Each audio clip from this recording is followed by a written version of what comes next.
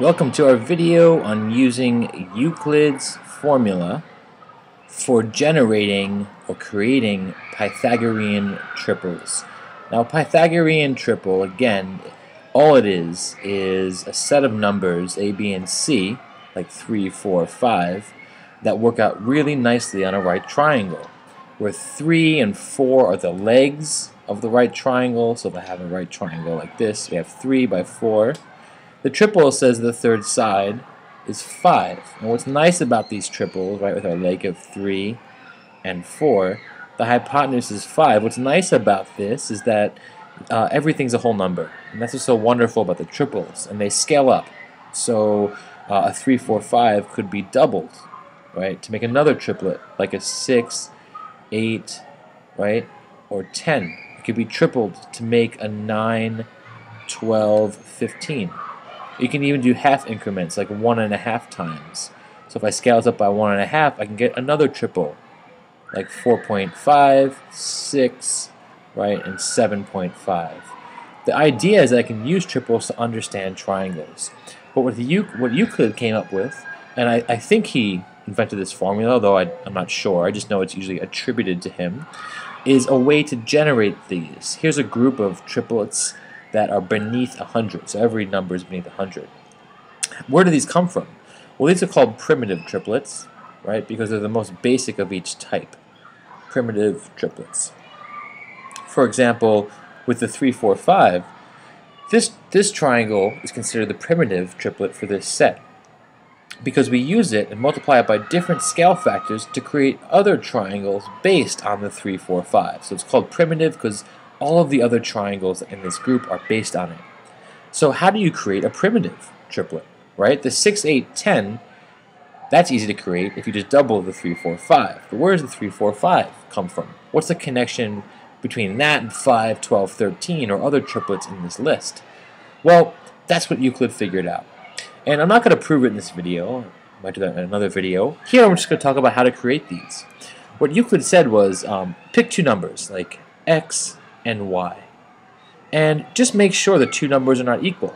And let's say in this case, since they're not equal, let's have x be bigger than y. Y could be bigger, doesn't really matter. Just make sure one number is larger than the other. And then what you do is you use those two numbers that you picked, and you can make a triplet. The first leg, right, on this triplet will always equal x squared minus y squared. The second leg will always equal 2 times x times y, and the hypotenuse, being the longest side, will always equal x squared plus y squared.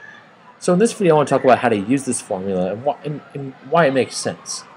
The first thing I want to point out is that notice with the small leg a over here, we're subtracting y squared from x squared. And here with c, which is the hypotenuse or the longest side, I think it makes sense that we're adding. Since we're getting the largest value possible, we want to add the quantities squared. When we subtract them, it's natural to get a smaller quantity. And b, again, is just multiplying x and y by 2, which is not going to result in as large of a value as squaring and adding both numbers that you initially pick, right? So it makes sense that this formula will generate the hypotenuse as the longest side. And also, think about it, if you subtract the square of a number from another number, it should give you something smaller than the product of the two numbers in 2. And we'll look at why that makes sense. Let's pick an example.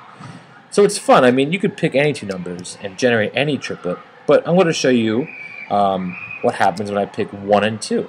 The two smallest numbers I can pick, because one of the prerequisite here is that these numbers should be whole numbers, right?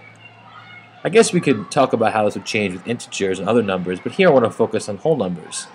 So aside from 0, the first two whole numbers I can pick here are 1 and 2.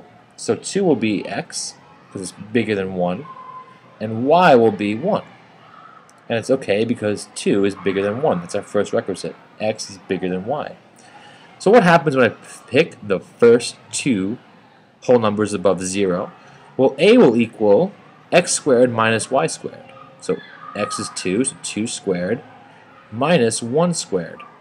And that's equal to 4 minus 1, right? Because 1 squared is 1 and 2 squared is 4. And that's 3.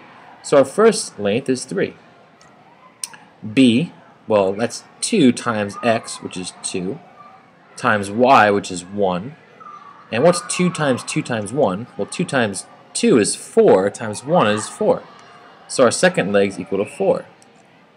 And with c, well, here we square x, 2 squared, and we add it to 1 squared. 2 squared is 4, 1 squared is 1, 4 plus 1 is 5. So a couple of interesting things happen here. First of all, if we pick the first two whole numbers above 0, we get the very first primitive triplet. So the smallest combination of whole numbers above 0 gives us the smallest possible triplet on this list. And we can mess around these numbers to get the next triplet, right? Think about what numbers would I use to get 5, 12, 13. Take a guess, plug in the formula, let's see if it works. The second thing to note is that we just generated a triplet. So this is a right triangle. And also, again, to go back on the relationship of these formulas, if you take 2 squared and 1 squared and subtract 1 squared from 2 squared, so 1 from 4, you get a smaller number than if you take 2, multiply it by 1, and double that. Right? Because here you're just making the numbers larger, you're multiplying. Here you're actually squaring, but you're taking away from that with the square of the other number. So it gives you the smallest leg possible. Here with c, right, we're squaring and adding the numbers. So we get the largest number possible.